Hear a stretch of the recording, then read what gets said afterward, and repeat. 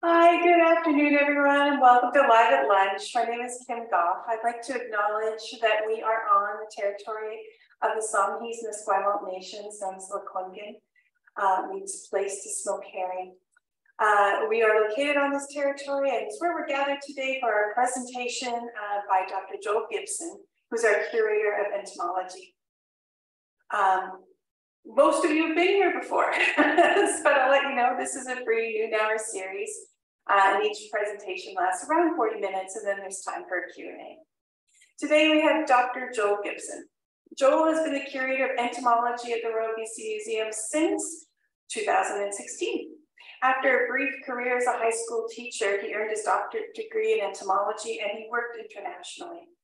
Here in BC, he explores a variety of habitats, and including one very close to where we are now, the native plant garden here at the Royal BC Museum. And he's going to talk to us today about a recent experiment he conducted there. So please welcome Dr. Joel Gibson.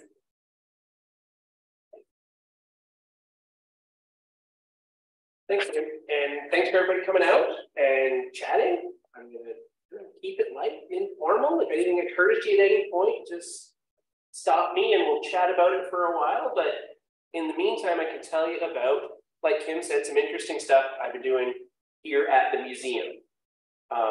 We are in acknowledgement, which I always appreciate starting off with. And we're here. In case you didn't know where we are, we're in Victoria. I also like to situate it. Now, it's specific, okay, Victoria, that's fine. We'll know we're in Victoria. We're at the museum, okay, getting a little closer. And this is also research that is, like Kim said, specifically at the museum. A lot of us here are doing research all over the province. Some international trips as well, but this was kind of a rare opportunity that I got to do literally research from outside my office, like looking outside. I could do it right there, not right there, but right here, the native plant garden, which is right in front of the archives building, and kind of there's more extensions of it around the building as well. It's beautiful, it's maintained, it's an important part of the museum. I'm really glad Ken Mar is here, because I mean, there's a big thank you at the end, but I'll mention it at the beginning. Ken Mar and Heidi Guest, who are in the botany collection, and a whole bunch of volunteers work very hard to maintain this collection. It's an important for a number of reasons. I mean, it's aesthetic, beautiful. People like walking through gardens. It is it's aesthetic from the building standpoint. It sort of situates the building in a certain way, and I find it's really important to sort of understand how the building interacts with the rest of the city. It's a nice little break. I mean, it's literally this little hole you can go in and get out of downtown, and you're surrounded by these plants. And the fact that it's actually very purposeful, that they're native plants. These are carefully selected plants that are maintained, that are there. Ken and Heidi and the volunteers know which plants are where, they know why they're planted there. And it's interesting, and if you want to learn about native plants in the province, this is a good place to go and look at them. So all of these great reasons. Now, active research on it, this doesn't have to be part of it, but it didn't happen to be in one case for me. And the plant I want to start with, now I'm certainly not qualified in any way to go through all the plants in the garden, not a botanist. I wouldn't be able to necessarily identify them or tell you a lot of interesting things about all the plants in the native plant garden. But there was one in particular that I was starting with that I did know about. Got help with learning how to identify it, and it's Nootka rose, which is definitely native to this area, not just BC, it's actually quite widespread in the West, but it is a rose. Rosa nucana is the Latin name. And Alaska to California, east to Montana, New Mexico, that's sort of a rough idea. I don't know exactly which of those habitats it's more in, but I do know you find it around Victoria. Some people plant it. I put some in my yard just because it's beautiful. Nice, big, pink flowers, yellow stamens in the middle and anthers, and the leaves are characteristic. So it's a rose, beautiful native rose.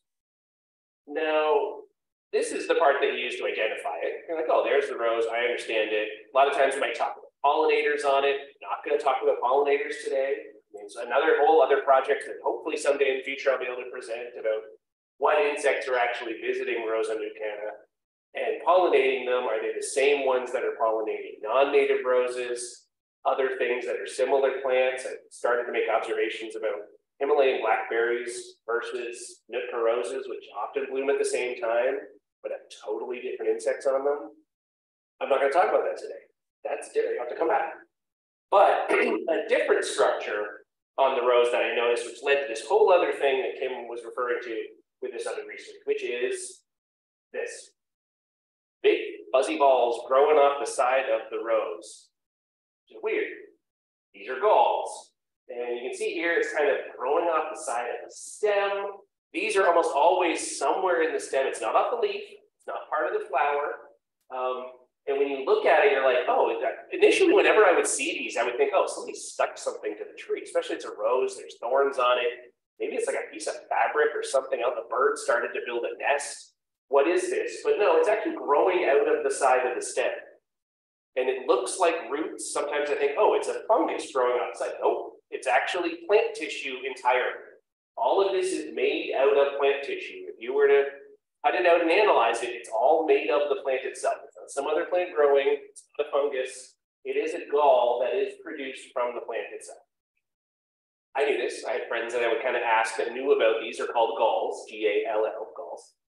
And they said, okay, well, what you can do, wait till winter, and the plant's kind of dying back anyway, cut these off, hang on to them, and see what happens. Now, I had done this before previously, but this is the first time I'd done it here in the native plant garden. So this past winter, actually about a year ago now, I was doing a summer program. I'm not even sure what it was about, but I happened to notice these when I was in the garden, and I was kind of distracted myself in the middle of a talk with some kids or something, and then remembered to come back and get them later. So then I did the program for the This Week in History, which was on Check TV, and I said, oh, that was a good chance for me to talk about it in person, but you only get 2 minutes. And I was like, okay, this is a gall, let's cut it off. Thank you, we're done. This, you get to see all the rest of it. So I knew these were here. I knew I was going to cut them off. I knew I was going to save them. I didn't know what was going to happen after that necessarily. I had an idea, but so these are galls. So I took them, put them in this very highly complicated scientific equipment, very difficult to do. They are jam jars and a piece of cheesecloth. That's really all you need. Doesn't even matter the variety. Some of the big pasta jars, some of the little bon mama jam jars, whatever you got around, piece of cheesecloth and this. And then just leave it over the winter. This happened to be right next to Kim's desk, so it's great. I get to go down every couple of weeks and say to Kim, anything happened in the jars, and report on it. Me being a good, scientific person, I made sure I put a note in each of the jars saying what day that I put it in there, where was it from, so I don't come back and forget, why did I put these in here again? So each of these have some of the galls that I clipped off, and you'll see they start to kind of shrivel up. They definitely dry out. They're not attracted to a plant anymore. But luckily, I mean, if you could have conditions, if you kept it really wet, they might actually start to rot and mold, and then that's not going to work. But if it stays dry like this relatively, it doesn't even have to really get cold. I mean, I could put these outside, it would probably have no effect, but putting them inside doesn't speed it up. But what happens is insects come out of the galls. This is the big reveal, that the little ball has insects in it. So what I was trying to find out is which insects are coming out of these galls. What are they doing? Why are they unique? Anything like that. And the easiest way to do it, wait and see what comes out. So this is what I've done, is put these on the windowsill and wait to see. And quite a few things came out. Like this was only out of 1 or 2 galls. And there's over a dozen, and these are all very tiny wasps. I didn't put a scale bar on there, but they're all just about a millimeter and a half, maybe 2 millimeters in length. These are tiny little wasps. They have to sort of carefully pick out. I have my little pooter that I can suck them out or grab them with tweezers and then pin them. Those are glued to the side of a very tiny little sewing pin, basically. And that's how we prepare insects. You just glue them to the side of it, and then you can look at them under the scope. So that gives you the sense of what comes out of one gall. And you're like, what are those things? What are they doing? And then for that matter, what is a gall? Most of them, and I'll go through these, there's actually a couple different types. You may not notice there, but these aren't all exactly the same. Some of them have a bit longer antenna than others. Some of them have a bit longer, skinnier body. Some of them have a shorter, wider body. There are a couple of different ones. And by the way, if you look at it and you're like, those look different, that's exactly what we do to identify insects. We would look at this and say, roughly, how many species does it look like? And that's your initial guess. That's my number of species guess. Then you look under the scope and confirm it. So if you look and think there's 2 or 3 different types, you're right. There are 2 or 3 different types. The most abundant one, and this is the one that I knew I was going to expect, this is in the family Synipidae, which are known as gall wasps. They are all gall-forming wasps. And these are the most abundant. They do have kind of longish antennae. They have kind of a wide abdomen here, and then this long spiky thing. Now that might not be unusual when you think about wasps. Wasps sting, and ants are related to wasps, and some ants will sting. And bees are related to wasps, and bees sting. So a lot of groups in the bees and wasps have a stinger. That should come as no surprise to anyone, except the fact that these ones don't sting animals, they don't attack animals, they don't even interact with any other animals, they only interact with plants. And in fact, this group, which is Diplolepis, which is the genus of them, it only interacts with roses. They're specifically rose wasps. And I knew this, one of the people I talked to was a professor that I worked with back in Ontario, Joe Shorthouse, and he's done years and years of studies specifically on Diplolepis. So he knows about specifically rose gall wasps all around North America. So I asked him and one of his follow-up students, Miles Zhang, I got some tips on how to do this. This was not all my brilliant idea. But the best part about science is asking other people for help on how to do things, and they help. Wonderful. So this is Diplolepis rosae, which they helped me to identify it. This was most of the wasps that came out of it. 3 to 4 millimeters in length, so they're very tiny. Most of them are females. The females have the little stinger on there. In fact, you almost never get a male. And if you look at this across the world, when people have collections of these, less than 1% of things in any collections are ever males.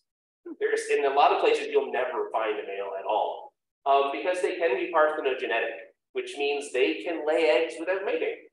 They will lay eggs that'll develop into more females, and they just will never mate. And you can have generation after generation of this where there's just never any males produced, and they'll just keep reproducing. So these, they have been males. There are species they've never found males at all, and they're kind of wondering whether there's certain species that even have them.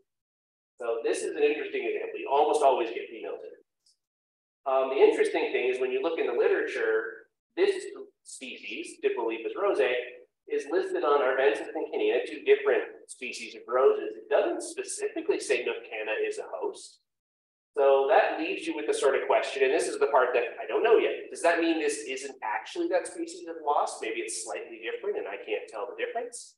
Is this a new record that it is on Rosa Nook Canna and people didn't know that before? And that's an important thing to report and say, by the way, this one also attacks Rosa Nook Canna out here in the West Coast.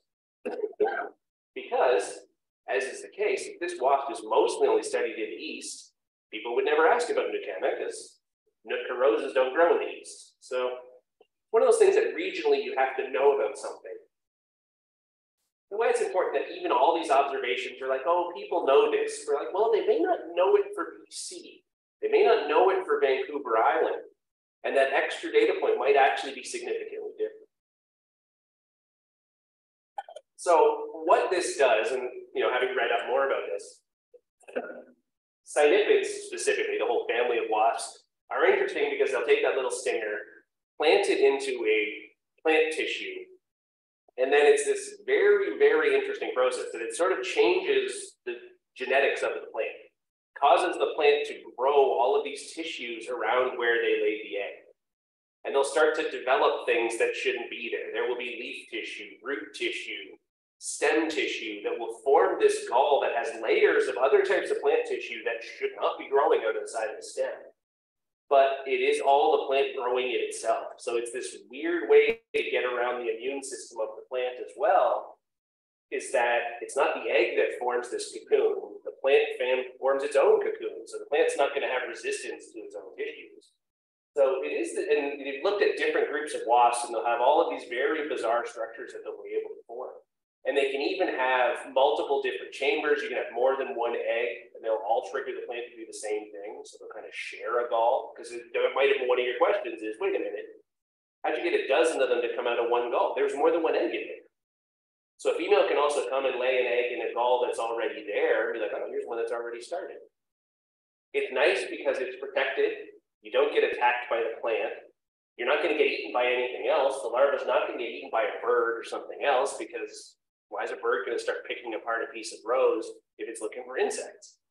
And it can also provide insulation over the winter. Less of a concern here, we don't often get freezing, but I do know in the east and places farther north, this is a really important factor. And they realize that these wasps have incredible resilience over the winter because they're very well shielded inside these galls. So the whole work, and this is a whole community, if you ever want to go on, there's gall formers clubs, gall former research groups that are all looking specifically at galls. And I'll get into that a little bit more.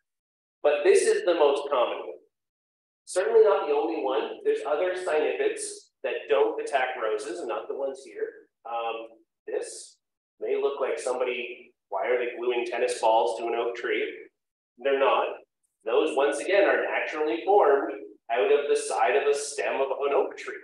Very common, huge groups of them. There's people that classify all of these. In fact, there's a lot of people that characterize them by the galls themselves and never even see the wasps. They just know the different types of galls by the shapes, by what type of oak it's on, and where on the oak tree it is. Is it leaf? Is it stem? Is it early? Is it late? And then what it looks like. Once again, there's like 1,300 species of these. A lot of them on oak trees. Some of them specialize in other things like roses. Many of them parthenogenetic, so that they don't reproduce with males. Another interesting one, I just was curious once again looking at oak galls, and sometimes called oak apples, although I really don't think anyone can ever eat them. I think it's mostly just that they look like apples, but because they're incredibly hard. But what you can do with these oak apples when you take them off, and this has been known for thousands of years, and in different parts of the world all have versions of this, is pulling off the oak apples, letting them dry, waiting, crushing them up, soak them in water, throw in a rusty nail, or put it in a rusty iron pot, and it forms ink. And then it forms ink, like, and it's almost exactly like ink you use. Like, it's permanent. It can be acid-free if you don't put any vinegar in it. And it is this high-quality permanent ink, including things like the Declaration of Independence was written with oak gall ink, because that was just the ink people made at the time. So it's an interesting idea of this wasps interacting with plants, interacting with people, writing down. So all these things I was learning just because I was in it. Now, it wasn't just cynipids that came out of it. Like we said, there was some kind of longer ones and skinnier ones. And these are two of the other ones that came out. These aren't actually photographs of them. I found better photographs online and acknowledged them people. But two of them that we found, Orthopelma is one. It's an ichneummonid wasp. And Eupelmus is another one, which is a eupelmid wasp. Many of these things don't have common names. They just have sort of Latin names, and they're all kind of little tiny wasps. Because they're tiny, 3 to 4 millimeters in length, I don't know which species the ones that came out. They may or may not be identified. I don't know. There's also not a lot of experts in the world to ask. So these kind of get left as uncertain for me right here. But what I do know is both of these wasps are parasites. So they're parasites of, not of the rose, but of the cynipid wasp. So they will see a gall. They can go along once again, long ovipositor stinger. This one does too, it's hard to see. Will go along, find the gall, and then lay an egg inside the larva, inside the gall. And then, so that's why when you take one of these galls and put it on there, you don't know which one's going to come out, because you don't know, is it the original rose wasp, or is it something that parasitized it later? And there's no way to know, because all you know is there's something that formed that gall. And every once in a while you get a gall that's got nothing, because something killed what was inside of it, and now nothing hatches out. So don't feel bad if you ever do this and nothing comes out. It's not you. It was just in a gall. But it could be one of these two parasites, which is interesting because then you get this whole community of things that are able to recognize the galls on plants, knowing if there's something in it. And the question is, are they really specific? Will they only attack one type of wasp and one type of gall? Could they be a generalist and they'll attack any type of gall? One on an oak tree, one on a rose tree, doesn't matter as long as it's a gall. That is uncertain too. Don't know how specific any of these things might be. And to make it even more complicated, there's also what are called hyperparasites, which is possible with this one. I'm not entirely sure. I'm not sure if people are. It might actually be laying its larva in the larva of this, which is laying the larva in the other one. There are some that are only second level parasites that will only lay their eggs in things that have already parasitized something else. And that's called hyperparasitism. And then there's an even more complicated one where you can have kleptoparasitism, where they will lay their egg in the gall but not eat anything. They'll just sort of steal the house. This happens with birds. You hear about birds that will just sort of lay their egg in another nest. And some of the birds will kill the other birds in the nest, but some of them just sit there and just sort of use the space. And it's called kleptoparasitism. Klepto just means steal. So they're just stealing the space. So there are some of these wasps which may not actually be killing other wasps. They're just living in the gall because it's a good place to live. So this leads to all of these odd questions about when you find the rose, you look and say, well, what's coming out of it? What might be attacking what's coming out of it? And is this an example of a parasite or a hyperparasite or a kleptoparasite? And then there's all these other questions of, are these only found in the native plant garden? Are they only in BC? Are they only in the west part of Canada? Are they new? Maybe some of these parasites had never been here before and they've just been introduced. And then these other questions, well, wait a minute, are too many galls going to damage the Nootka roses? Well, then maybe if you had more gall wasps, it would result in, if you had more parasites of the gall wasp, then you'd have less damage to the rose. So should you bring in parasites? And all of these tumbling questions that sort of come out when you think about one can lead to another. And this is the great thing about this sort of observation is you can take it whatever direction that you'd like. If you're interested in preserving the health of Nootka roses, you should learn about the galls that affect them. Maybe they don't. Maybe it's like, it doesn't really affect them. They have the weird fuzzy lump in the winter and then it goes away and you don't worry about it. But at some point, and I have seen roses that had so many covering it, like this has to be a problem. Like there's such, and then you go 10 feet away and there's a rose bush with no galls. And I ask, well, why didn't the wasps fly over there? But they don't. And then some might have parasites and other ones will have the gall wasp, but no parasites. And that's a whole other level of question that I can't even answer. I can only just pose it out there and walk away. So this was my observation. It's great. And I want to answer some of these questions, but over time, I'll work with other people. Have you seen them? Let's track it down and ask people who know more about the wasps and know more about the roses. So that I can figure out what are these things. Does it matter? Is it just a really interesting data point that I can put in the collection, make available? That's the other great thing about working at a museum. We get to do research. We get to work with people. We get to share the things that we learn. Give the credit if other people are doing a lot of work. Like we don't necessarily have to take the credit as the museum. It's just who's doing the research. But the other thing is this is available. If we don't get around to it, if I look at this and this is the only thing I ever do, these specimens are still in the collection. They're still labeled. It still says, taken from a Nootka rose, reared out on this date from this location. Someone else can come in and do research on these wasps or these roses. Because the data is here, and all of our data, we make it publicly available. It's not like the museum owns it. If somebody wants to come in and use those data and do research, that's a really big part of what we do. So I like this that I can talk about it, do research on it, but if not, somebody can someday too. Now, this is not the only thing that does it, and I thought I'll throw in a few more things because of the fact, I don't even work on wasps. I mostly work on flies. I didn't even mention flies at all yet today, which is probably the longest I've ever gone into a talk without talking about flies. So we'll get back to some. Plus the fact that actually wasps are not the, I don't know most important, but not the most abundant gall formers that you'll find. Probably the most abundant would be Sesame flies. And this is one that almost no one ever sees.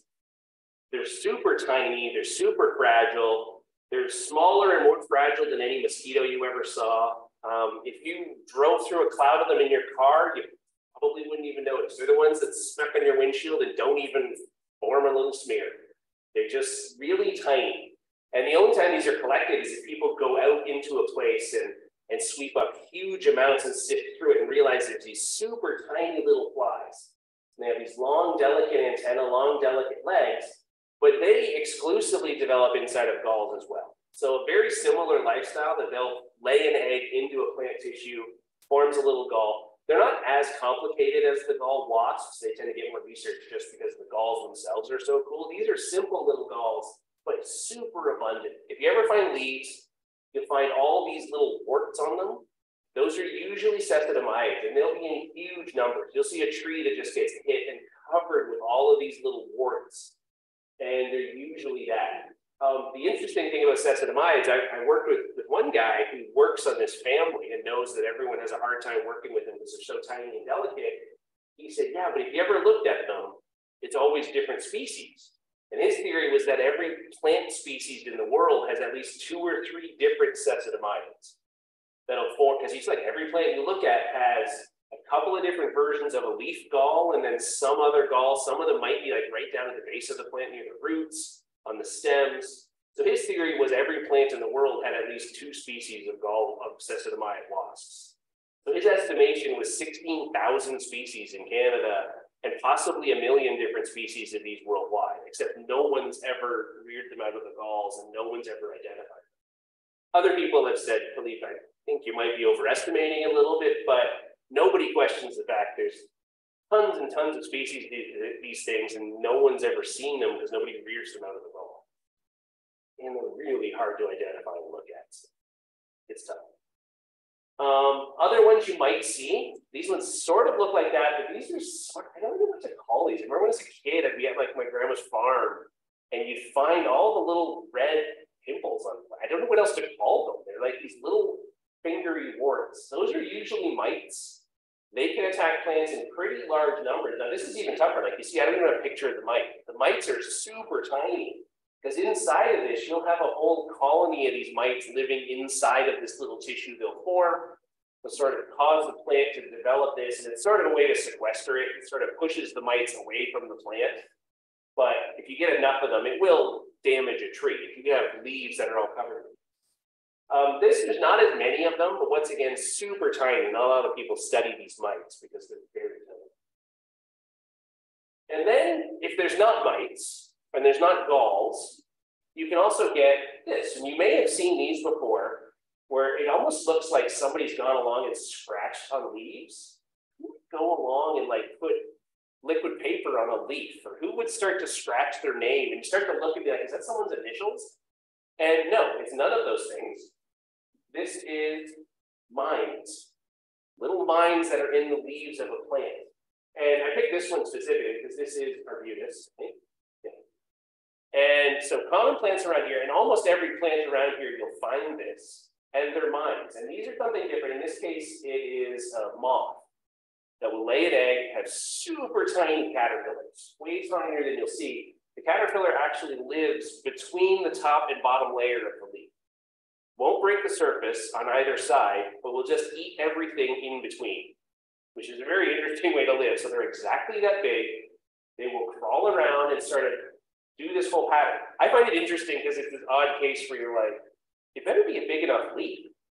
Because what happens when you run out of leaf? They can't go anywhere else. They can't fly. They can't jump to another leaf. So you're kind of hoping your mom picked a big enough leaf for you to develop on, because if not, you run out.